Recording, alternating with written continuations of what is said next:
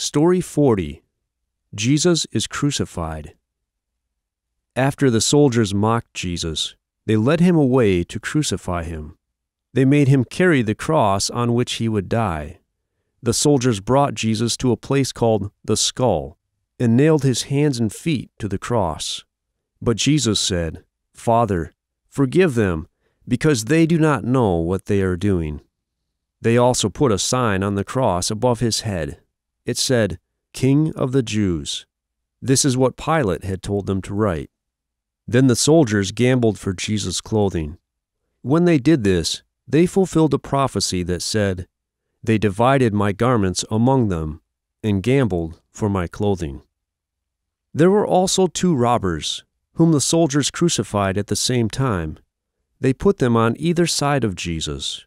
One of the robbers mocked Jesus, but the other said, "Do you not fear that God will punish you?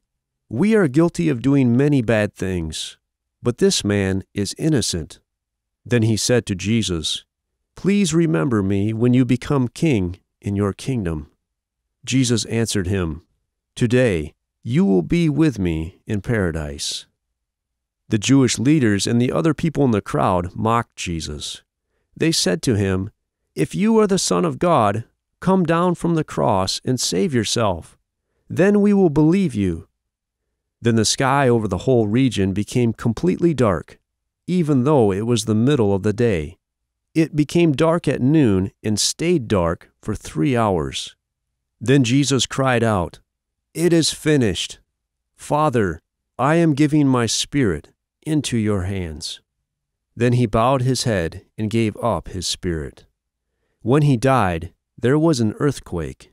The large curtain that separated the people from the presence of God in the temple was torn in two, from the top to the bottom. Through his death, Jesus opened a way for people to come to God. When a soldier guarding Jesus saw everything that had happened, he said, "Certainly, this man was innocent. He was the Son of God." Then 2 Jewish leaders named Joseph and Nicodemus came. They believed that Jesus was the Messiah. They asked Pilate for Jesus' body. They wrapped his body in cloth. Then they took it to a tomb cut out of rock and placed it inside. Then they rolled a large stone in front of the tomb to block the opening.